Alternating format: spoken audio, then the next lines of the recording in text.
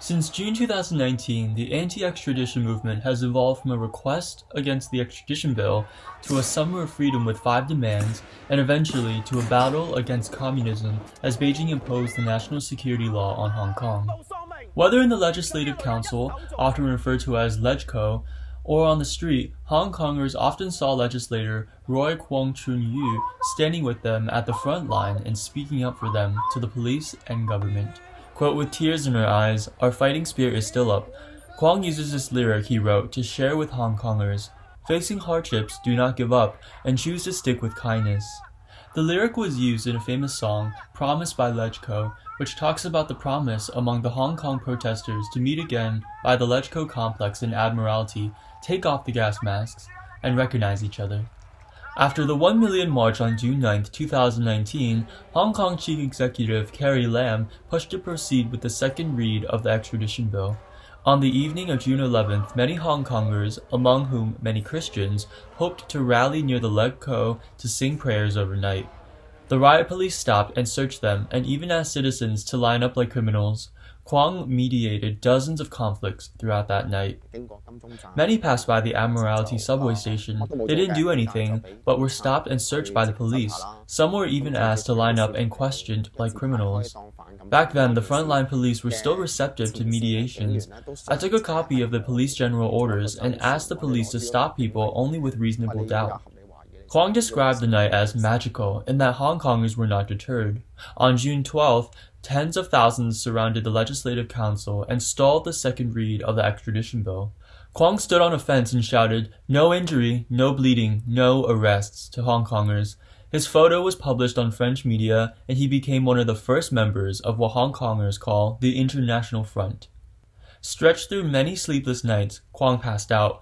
While recalling this, he is grateful to the volunteer first aid for his treatment. "I'm not an Iron Man, as my neck still needs regular follow-up. The doctor was unhappy that I was late for my follow-up. On the evening of Mother's Day, I was arrested. Police kneeled onto his neck."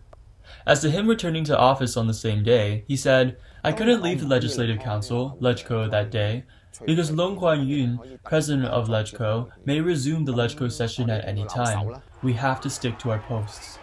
He said that the police's abuse of power on June 12th was only a prelude. We experienced so much later, there is no need to list them all here. From the summer of 2019 to today in 2020, I believe the Hong Kongers who have come through this will not forget it in their lifetime. Hong Kongers' unified resistance stalled the second read of the extradition bill, but Carrie Lam's comment of "the bill is dead" was obviously not putting protesters at ease. Some Hong Kong protesters were arrested under rioting, and this has upset many. Marco Ling-kit was one of them.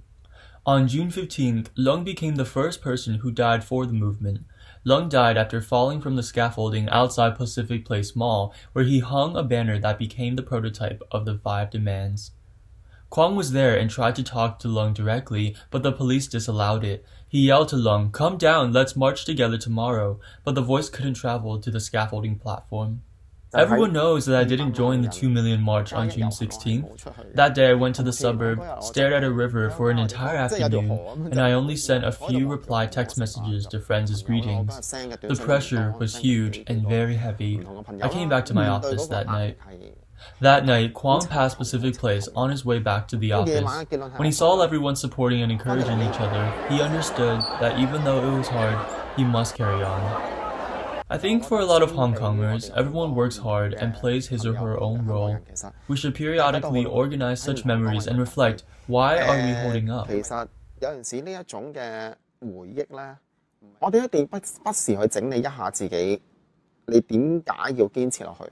Over the past year, some protesters have died, some are being prosecuted, some are being detained, some have been forced to leave Hong Kong.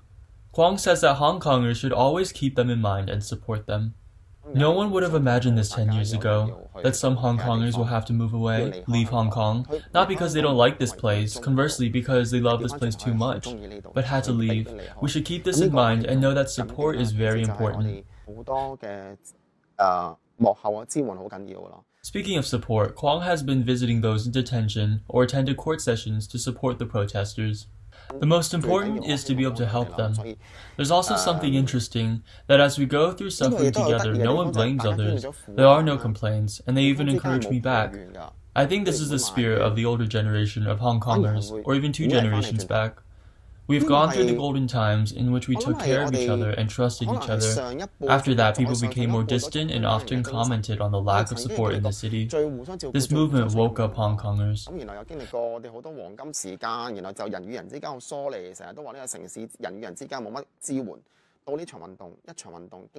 As to those who had to leave Hong Kong, Kwong says that no matter how far they are away physically, their hearts are still close. Kwong said Hong Kongers' wish has always been humble, from the extradition bill to today's national security law. What Hong Kongers want is to protect a very important value, freedom. What they have done lives up to their era. I hope everyone's safe, even though this wish has become a luxury. I will continue making my best efforts. The Hong Kong government has designated September 6th as the voting day of the Legislative Council elections, which indicates that the regime still believes that the majority of the population is supportive of the government. Kwong says that the LegCo election still feels too far away.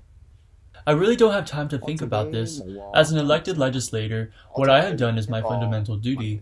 With our best efforts, whether it's mediation at the front line or criticizing Carrie Lam's government in the LegCo or the support of the citizens. Although I have been busy, I will continue to handle well the present business. If there's a choice to go back in time, which timing would Kwong pick? There's no what if in history, but if there is a choice, of course, back to June 9th.